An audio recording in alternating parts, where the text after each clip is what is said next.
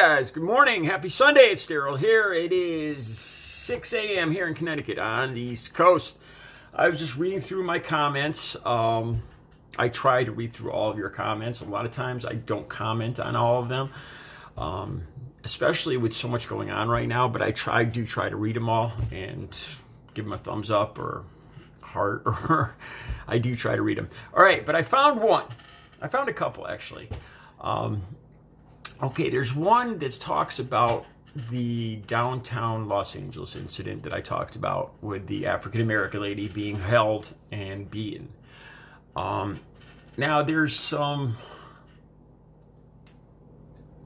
talk that the person holding her, now I didn't talk about him. I mentioned that she was being held so tight that it looked like her insides were going to come out, and that's what it looked like to me, without a doubt. I didn't say anything else about him. To me, I mean, if you look at the pictures, it looks like, I could see what it looks like. I didn't talk about him because I did read the different articles. And I read a quote from the woman, the African-American woman, saying that somebody was trying to protect her, allegedly, and was holding her and telling her not to move. And I wondered if it was this guy. I wasn't sure. So I didn't say much more about that guy. I got a comment or two saying that, that I got it wrong, or I shouldn't be accusing this guy. And that might be possible. This guy might have been part of the group, but he's just trying to protect her. I'm not sure.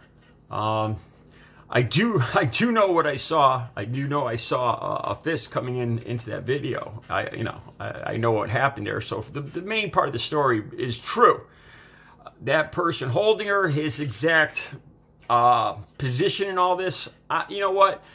It's not all that consequential to me, to be honest with you guys. What mattered to me was the mask interchange, saying, take off your mask. To tell somebody to take their mask off, especially in LA at this point in the pandemic, they had I think it was 22,000 new people infected, 24,000 new people infected just in one day. They are heads and tails beyond everybody else. No room in the hospital, no beds. And these guys are going around telling her to take her mask off. It is just insanity. All right, enough about that. That's neither here nor there.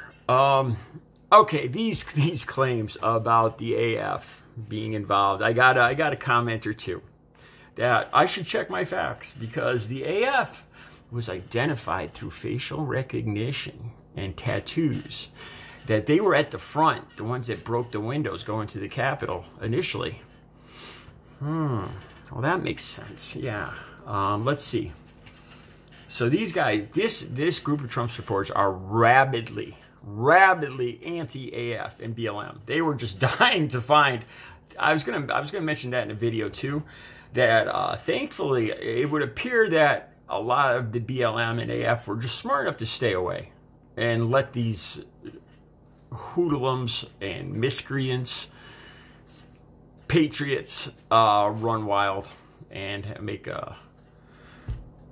I don't want to make light of it, because there was 5 lives lost. I was going to say a carnival, but it was no carnival. All right, so this is what they're claiming, that this person with the identifiable tattoos, apparently the people around, all the thousands of Trump supporters, didn't also identify those tattoos.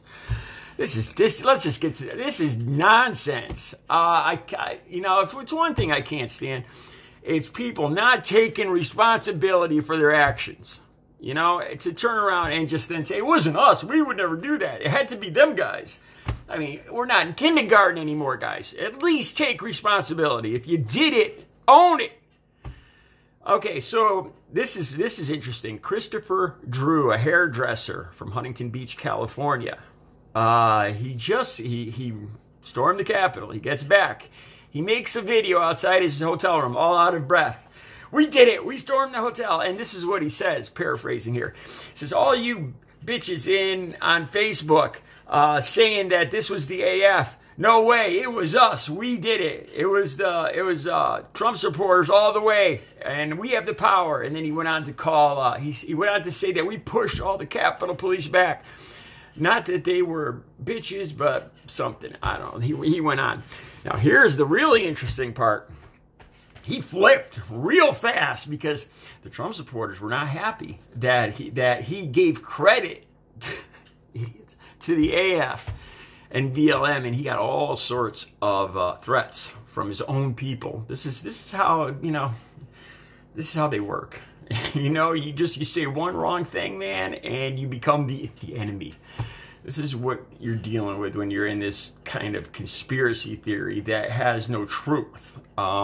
People work viciously to guard this fragile story, this fragile narrative, and anybody that challenges or says anything or acts to topple this fragile narrative they've built up on Stop the Steal and all this is the ultimate enemy. Which brings me to my next point. Okay, so I see on Fox News, I see I tell you guys, I always look over other media. I go every day, I look over the far-right conservative sites and see what they're saying. And they are aflame about Trump losing his Twitter feed. You know, they're not upset about the Capitol so much. But oh my God, they took away Trump's Twitter. Censors, China, communism. Oh my God, they are up in arms. This is the end of the world. Trump got his Twitter taken away. This is all they're talking about. I swear to God, all over the right-wing sites they are livid about Trump losing his Twitter. Not so much that he incited domestic terrorism. Nah, but just he can't do it again now. What kind of freedom is that? Wow. What do you expect? It's the same people that are telling you not to wear masks and to spread the pandemic. You know, I swear to God, if you had told me this was going on, if you told me this last year, I'd say this is insanity.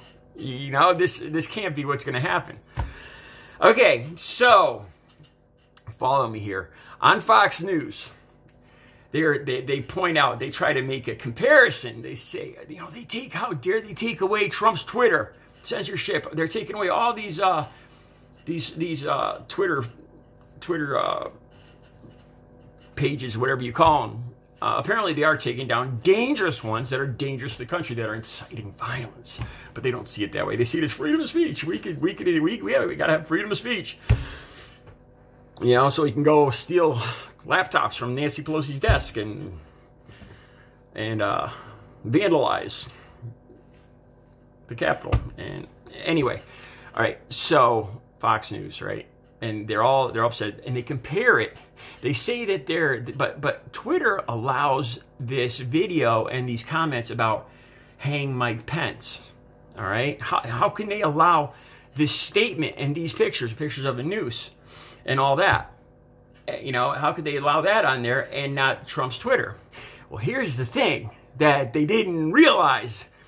It's their own people. It's Trump supporters that are putting up that thing, that hang Mike Pence, because he counted the votes, because they now consider him an enemy. This had nothing to do with Democrats putting up that. It wasn't Democrats putting up the hang the Mike Pence sign. We kind of think he did the right thing. We think he finally came to his senses somewhat and did the right thing. We had nothing, you know, we don't want to hang him for, you know, he's actually invited to the inauguration now. And last thing I knew, Biden said he's welcome. All right. But Twitter, in all their brilliance, seems to think that it's the left side that's putting this up. And how dare Twitter publish this? You know, they think it's left-wing propaganda, and it's not. It's more right-wing stuff. They're complaining about Twitter leaving up their own people's stuff, their own right-wing stuff in reality. Wow. So